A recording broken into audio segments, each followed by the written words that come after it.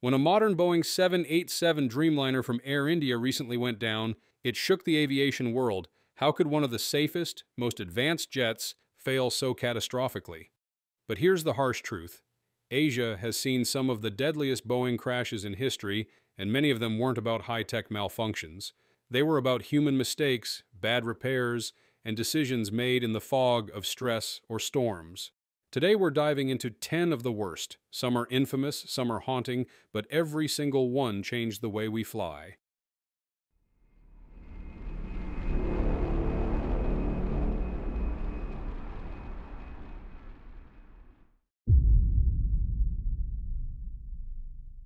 August 12, 1985. Japan Airlines Flight 123, a Boeing 747SR packed with 524 people, is cruising over Japan when, boom, catastrophic decompression shreds the cabin. The culprit? A botched repair from a 1978 tailstrike. Instead of replacing the damaged rear pressure bulkhead, mechanics slapped on a weak splice plate. It was like patching a burst pipe with duct tape. The failure wasn't just a crack, it tore off the vertical stabilizer and all hydraulic systems. Imagine driving without steering or brakes. That's what the crew was up against. Still, they kept the crippled jet airborne for 30 excruciating minutes before crashing into Mount Osutaka. Only 4 survived. With 520 fatalities, it remains the deadliest single aircraft disaster ever. But the legacy? Massive changes to inspection and repair protocols. Aviation finally stopped trusting quick fixes on aging airframes. Next stop? Guam, where fatigue and miscommunication turned a routine landing into disaster. August 6, 1997. Korean Air Flight 801, a 747-300, is descending into Guam on a stormy night with 254 people aboard. Conditions are bad, rain, low visibility, but that's when you slow down and stay sharp, right? Instead, the fatigued crew rushed through a sloppy briefing and descended below the safe altitude. Making things worse, the airport's ground warning system was offline. They hit Nimitz Hill just short of the runway. 228 people died. The survivors? Mostly those in the tail. This wasn't just pilot error, it was a wake-up call. Fatigue, poor CRM, and a broken cockpit culture forced Korean Air to reinvent itself. Over time, they transformed from a troubled airline to one of the safest in the world, but only after tragedy struck. Now back to South Korea, where dense fog and poor decisions proved fatal. April 15, 2002.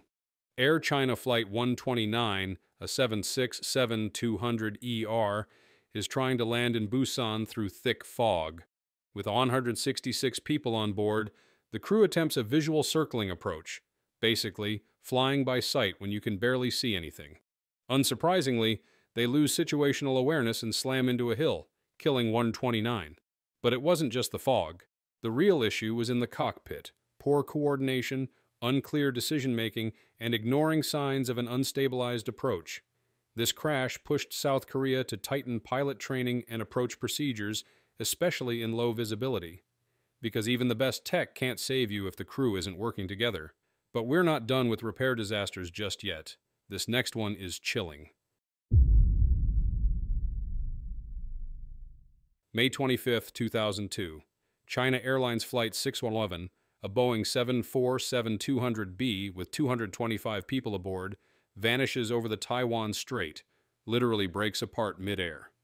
The reason? Another tailstrike from 1980, repaired with a patch instead of a proper fix. For 22 years, microscopic cracks quietly grew until the airframe couldn't hold together anymore.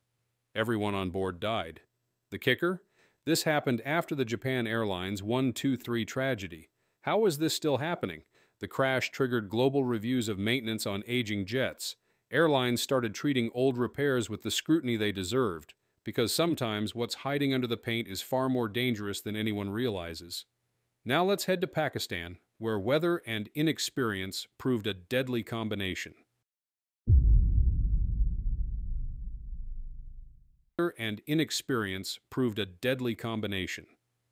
April 20th, 2012. Boja Air Flight 213, a 737-200, is approaching Islamabad in a vicious thunderstorm. Lightning, wind shear, torrential rain. The 127 souls on board had no idea the cockpit was out of its depth. Both pilots were undertrained on the aircraft's automated systems. When wind shear hit, they froze. Instead of diverting, the captain pressed on. The plane lost control and crashed just short of the runway. Why didn't they turn back? Weather screamed abort, but poor judgment and inexperience sealed their fate. This crash forced Pakistan to overhaul its pilot training and weather protocols, because flying into a storm without the skills is asking for disaster. March 8, 2014, Malaysia Airlines Flight 370, a Boeing 777-200ER, takes off from Kuala Lumpur with 239 people on board headed for Beijing. Then, poof, it disappears. No distress call, no wreckage, just gone. The plane diverted west over the Indian Ocean, its transponder and communications deliberately switched off. Satellite data hinted at a calculated flight path, but to where and why? Theories range from hijacking to pilot suicide to mechanical failure, but as of 2025, we're still chasing shadows. This isn't just a crash, it's aviation's greatest mystery. The one thing everyone agrees on, the plane's final resting place is somewhere in the vast Indian Ocean, but even high-tech searches have found only fragments. The real gut punch is the families left with no answers. This disaster forced the industry to rethink tracking systems. Now, planes ping their location more frequently, and transponder rules are tighter. But let's be real, no tech can solve a puzzle this wild. Speaking of wild, our next crash takes us from mystery to outright warfare. Just 4 months later, on July 17, 2014, Malaysia Airlines gets hit again. Flight 17, another Boeing 777-200ER, is flying over eastern Ukraine with 298 people on board. Out of nowhere, a Russian-made Buk surface-to-air missile rips through the sky, exploding near the cockpit. The plane breaks apart mid-air, scattering debris across a war-torn region. Everyone on board is lost. Here's the truly infuriating part. This airspace was still open to civilian flights, despite an active conflict below. Who thought that was a good idea? The missile was linked to separatists in Ukraine, but the geopolitics are a mess. Finger-pointing, denials, the works. This wasn't a mechanical failure or pilot error. It was a plane caught in the crossfire of war. The fallout? The aviation world finally got serious about avoiding conflict zones. The International Civil Aviation Organization and airlines rewrote rules to keep planes far from trouble. But don't get me wrong, the real tragedy is that 298 lives were lost before anyone acted. Let's move to a crash where human senses, not missiles, betrayed the crew. March 19, 2016, Rostov-on-Don, Russia. Fly-Dubai Flight 981, a Boeing 737-800, is trying to land in brutal weather. Think howling winds and near-zero visibility. After one failed approach, the crew goes for a second try, but things get really crazy. During the go-around, the pilots likely fell victim to a somatographic illusion, a fancy term for when your body tricks you into thinking you're climbing when you're actually diving. The captain pushed the nose down, and the plane plummeted, killing all 62 on board. This wasn't just bad weather, it was a deadly combo of disorientation and inadequate training for high-stress go-arounds. The crash screamed, "We need to prep pilots better." Airlines doubled down on simulator training for spatial disorientation and extreme weather scenarios. It's wild to think your own senses can betray you like that, but in the dark, with wind screaming, it's a pilot's worst nightmare. Now let's talk about a crash that wasn't just a mistake, it was a scandal.